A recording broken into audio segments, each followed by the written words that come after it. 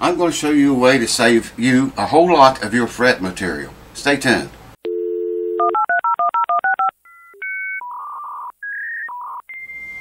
Alright, welcome back folks. Thank you for coming back. I'm getting ready to do the frets on this Hendrix-like guitar. I'm going to get you first and bring you over here and show you the frets. They're not wore very bad at all, man. Just very little bit. Y'all must really like this guitar. Either that or YouTube counted every view on that video of this guitar. Wow, it took off. Thank you guys for that, all of you. Anyways, I'm going to show you a way to save from grinding all your frets away. You don't really need to do it. I'll get you and show you the frets first. I don't know how well you're going to be able to see this. Ain't that just the beauty of an old guitar though? There's not much fret. I can see a little bit on that one there. A little bit there. Just tiny little bit of fret wear. They're worn actually up here worse, I think. Yeah. I don't know if the camera's getting that or not. But they're not worn very bad. And I'm going to tell you how you can save yourself. There's those erasers I think I told you guys about. I'm going to be trying them out on this puppy. But you can see the frets are not very bad. Okay, let me tell you how you can save grinding so much fret away when they don't really need it that bad. They do need it, but I'll just hold on, I'll show you. Alright, welcome back folks. Now if you, I was going to knock that nut out, man. I forgot. Oh, it's loose. Cool. That's easy enough. If you watch your frets close and catch them early, like this guy, owner of this guitar, did, then I'm going to show you how I do it, and I'm going to save his frets. Like I say, the guitar don't really even need a fret job, but he wants them dressed up, you know, while it's here. So I'm going over them now and color them all blue. Y'all see me do this a bunch of times. And like I said before, you can't use red or green or yellow or black or any other color. Won't work. It's got to be blue. No, you can use whatever color you want. I like blue because I can see it pretty well. When you get my age, it pays to help yourself be able to see as well as you can. I'll be shortening this video too, so you guys don't have to sit through all this. But you want to color all of them blue. This fret protector keeps me from coloring the fretboard blue. Yeah, man, either YouTube didn't stop counting on the video on this guitar, or you guys really liked it. So I'm whether to thank you or thank YouTube.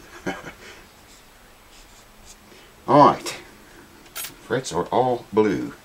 Now, I've already measured this, and oddly enough, it has a 10 radius. And the way I do that is measure in various places. Just put the gauge on there, shine a light back here. Yeah, that's smart. Shine a light back here and look for light up here, and you can see there is none. And you can check it anywhere on the entire board and you won't see any light. Of course, if I do it where there's inlay, you will see that. I don't know if the camera's getting that or not, but if you do it right over the inlay, you can see a little bit of light. So it's a 10 radius. Alright? Now here's the catch. Normally you would level all of these frets, right? If it was wore bad, that's what I would have to do. But no more than I wore, I'm going to take a 10 radius block, and with those marked like that, I'm going to be able to see every fret that gets touched here. Okay? I'm just going to lightly go over it. It's got very light sandpaper on it.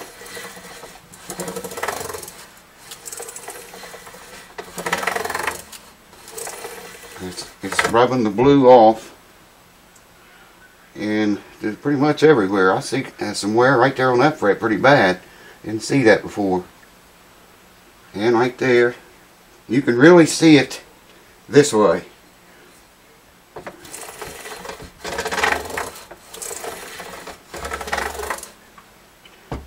Okay, this sandpaper is hitting every fret all the way across every fret. I don't know if the camera's probably not seeing that. I never could get it to show up right or very good.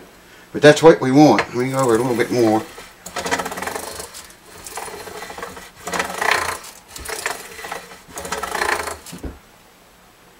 Yeah.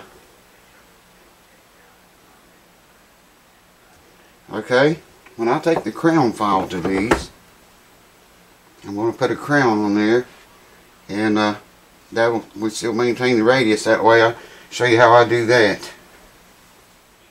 Welcome back. I ended up putting some heavier paper on this block, okay, and then I crowned all of the, collared all the frets blue again, and then went over it with that, that's 800 grit sandpaper on there now, and I went over until it was taking every bit of the blue off, you know, completely across. And it took the wear. There was more dents in there than I thought there were. The owner knew what he was talking about. I couldn't see him until I put the blue on and then started rubbing it away. And I could see where the divots were. Still had blue on them. You know, because it was sunk down in. Anyways, crowning file. This has got like, let me make sure I got this right. Yeah, I want to start with the 150. Yeah, okay, this right here is 150 grit. And after I use this side, I pull the thing off, turn it around, stick it on the other side, and use 300 grit. And we're going to start with this 150 and make sure I got that. Yes, I do. And we'll just start right here. You probably ain't able to see shit, are you? Okay, hold on. That might allow you to see a little bit better. By the time I do this, and boy, these files are fast, man, super fast. They're diamond grit. I hope those erasers are pretty quick too to do this job. But see, there's no need on this guitar to level all the frets. No more wear than that is. I'm going to take what wear is left I took out with the radius block, and I'm going to get the rest of it with these crown files. Amazing. Amazing. That's how fast these files are. I don't tape the board up like some of these guys. I see them, wow. I call it mummifying the board. I used to do that. I don't do it anymore. I need to.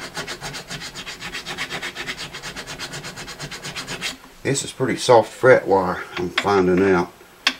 I mean, these files dig in pretty good, but it's soft, man. Very soft. So I got to go all the way down with the 150 grit. I'm gonna, like I said, I showed you, I'm going to flop it over and then collar them again and go all the way down with the 300 grit. And then we'll start breaking these new erasers in. So stay tuned for that.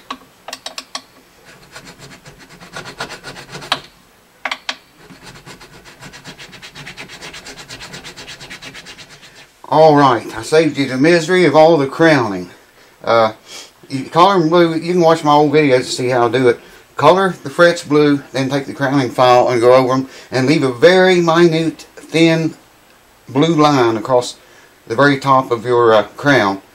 Do it on every fret, that way we keep our radius and flatness. Now, I went through both of those. Now I'm going to switch to these. I told you all about these. Eric, thank you again, man. All I'm doing is putting the fretboard protector over so I don't grind the guitar. Oh wow, man, that's cutting in. I mean, that's really cutting it. Just so I don't get on the fretboard. And what I'm going to do, I'm going to do like first 4 or 5 frets and go through all of these. I mean, they're all different collars and they got marked on them what they are. This is 220 grit. I got a 400 grit, 800 grit, 1200, and it goes from 1200 to 2000. I wish there was a 1500 in there. Anyway, it was from 1200 to 2000 to 4000, and then finally 8000. So I'm going to go through every one of those, work my way up, and I'm going to come down here to the 4th or 5th fret and stop right there, and that'll get you to show you the difference in the frets that are finished compared to the ones that still got to do this to. Oh, yeah, let me have this. I'm going to go with that just a little bit more. Then I'll bring you back and show you what it looks like. Hold on.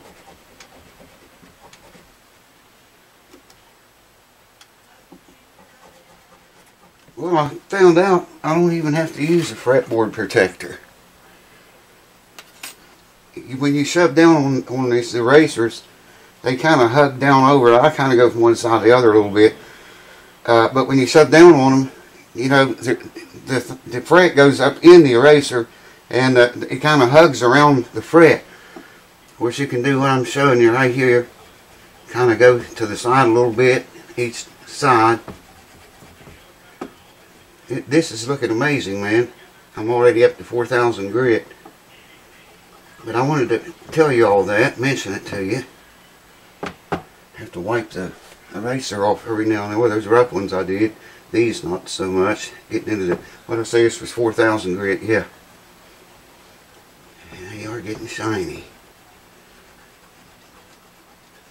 Anyways, I'll bring you back when I get finished here and show you what I'm talking about.